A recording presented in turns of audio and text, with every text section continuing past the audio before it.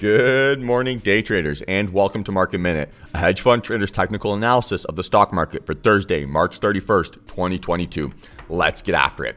So today, end of the month, right? Also end of the quarter. So we need to be a little bit cautious that we're not getting trapped into sort of any big fund positioning here as they try to balance their books into quarter end. We've had a little bit of muted / bearish action here overnight in Germany, London, Hong Kong, right? So we do expect a little bit, maybe more of a downside bias here this morning.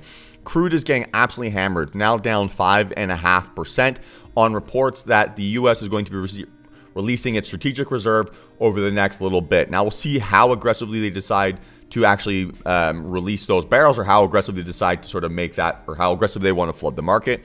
But for now, it's just a rumor, so we're going to be a little bit cautious until that gets confirmed. Definitely have cases in either direction, or have sort of an opportunity to trade things in either direction, and we want to see where this market sets up. Bearish bias kind of starts under this 456.40. We've got room towards that 455, 453.20, and then eventually that 450 zone. Bulls need to reclaim over that 462.30, and if they give a strong volume, certainly have room towards that 465 area. Similar narrative here on QQQ, when we have a little bit of a range, although maybe a slightly more bearish bias here than the SPY, increasing daily volume on maybe not the strongest of daily candles.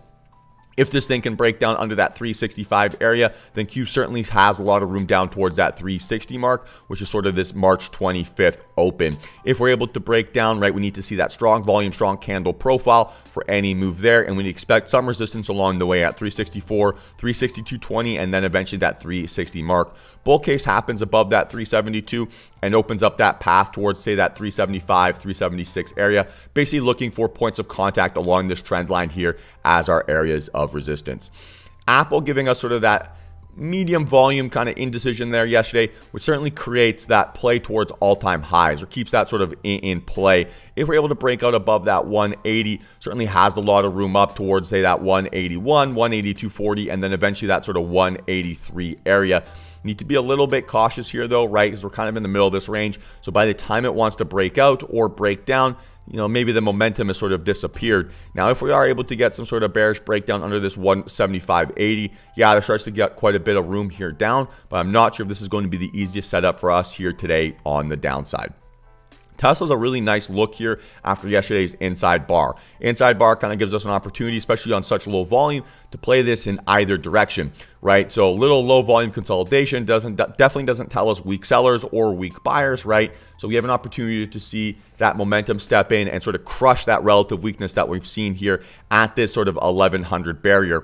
If we're able to lose this 1083, then Tesla's got about $10 down towards that 1073, and then that 1060 zone before trying to fill that gap, and then really exaggerated move down towards that 1040, 1026 area.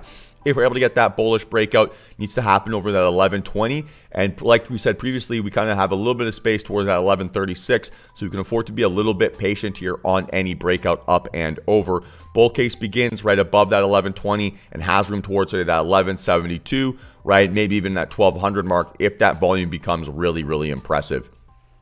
Microsoft looks like my favorite candidate here to the upside, with a really nice low volume kind of consolidation there day yesterday, and then nice little baby gap up here this morning. If we're able to sort of clear that 317 barrier on volume, then Microsoft starts to move towards that 319, 321, and then 323.20 areas with some conviction, right? Really nice little breakout here on that increasing daily volume. Little day of catching its breath there yesterday while everything else was sort of selling off and kind of consolidating, whereas Microsoft still finished with that bullish control. So if we're able to get that bullish momentum, if the markets look strong in general, then Microsoft's definitely going to be in play with no realistic bearish setup here today. AMD, really good look here to the downside if markets really want to sell off. So bearish engulfing candle, bearish engulfing on volume, not quite outlier, but definitely pushing close to it. So if we're able to get a breakdown under this 116.60, I think there's a lot of room down towards, say, that 116, right, 115, and then eventually that 110 barrier. A little bit of chop, right? Definitely some kind of levels we need to be cautious of, but if that risk reward profile is good and those volume bars look strong, we should have a lot of conviction here to run this thing down. And then Nvidia, right, kind of giving us a similar story, albeit maybe not as strong. If it can break down under that 275 mark, we certainly do have some levels at that, like say 273, 272, 270 areas, but need to be a little bit cautious that that isn't increasing daily volume. We've done nothing to really invalidate this sort of March 24th high volume breakout. So maybe more one to watch if things set up, but we'll cross that bridge when we get to it. And if Nvidia is starting to break down, then it should give us an opportunity to sort of catch a look here in AMD.